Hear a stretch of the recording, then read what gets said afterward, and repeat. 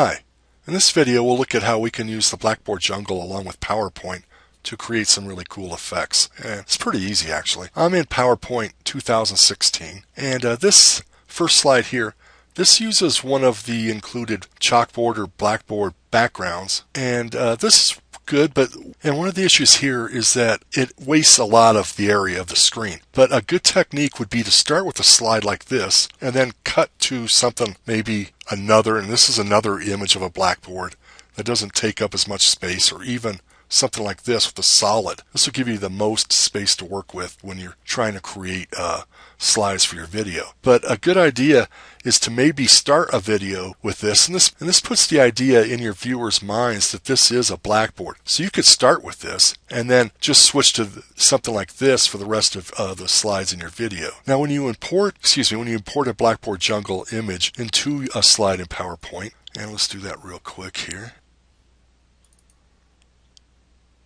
you'll have something like this. And what I'm going to do is I want him to wave the other direction here. So I'll double click on him, come up to Format, Rotate, and see you have this background. Now a good way to get the colored background is to go to Design, Format Background, make sure Solid Fill is, then select here and come on down to Eyedropper. And what we're going to do is select a picture, we'll select a color from the image. And that gives us a background.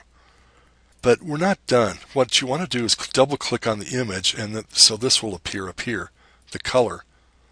And let's set the transparent color of this image to match, to remove it. And let's remove the background color here by clicking on it.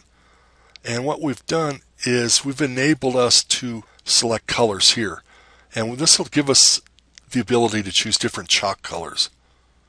Now, and let me undo this and show you why you need to do that. Now, I just undid the transparent background, so there's no transparent background now. So I come back over here and see how it turns the whole image that color. We don't want that, so let's go to Set Transparent Color again, and now we can select different chalk colors. And this is why PowerPoint is so great. It's actually a pretty good graphics program and a video making program. And you have more variations here. You can choose any of these variations for the chalk color, or even more colors here if we wanted to, select one of these. And that gives us a good effect. And now for text, what I like to do is you come up to Insert and a text box, and let's just call this Meet Al. And I'll just do the basic text stuff. I'm going to resize this, make it real big. And what I'll do is I've included download links to like 3 or 4 or 5 chalk fonts that you can use that have commercial rights, and you'll see that in the README file. And I'm using one now called Chomp, or it should be Chop. And this gives us this font here. And a good way to do this, and let me give this some color just to show us what we're doing. Double click, come to color, and I'll choose the green. And then what I like to do is the same. If you want to match it, you come here and you select the chalk color by using the eyedropper and just pick on a bright color. There's actually more colors on Al than you think, so select a good bright color. And that gives us a good chalk. It looks like it's handwritten with chalk. And nobody writes perfectly with chalk on a chalkboard in a straight line, so I like making a little off. And that gives us a Meet Al. Now for the next thing we can do is I have Al here. And real quick before I get onto this, and see, one thing I like to always do is to make this a little bit brighter. Again, come up here and select your color. And I can choose this box, this selection. This one I like, gives it a little bit brighter color. You can see here how it makes it brighter. I'm moving on and off of it. I'm going to show you how to do a neon effect here. So let me duplicate this now that I've got that color selected. So I'll duplicate the slide. And I'm going to double click on Al. And I'll come up to Picture Effects. Well, excuse me, before I do that, let me get him a color. And I'll use green again. And then I'll come up to Picture Effects. And I'm going to add a glow that matches it right there. And so now you can see how we go from this to this, and it makes it look like he's blinking. Now I could export this and use it in another program. Again, PowerPoint will export as a JPEG or PNG and use this as a neon. Or what I can do is duplicate these slides.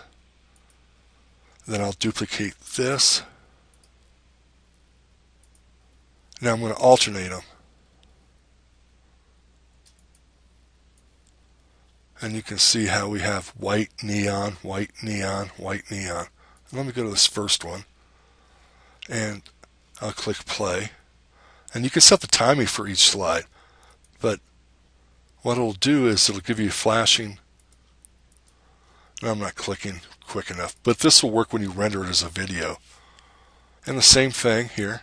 Just really quick, give this a neon. So double click it. Come up to color. Set transparent color.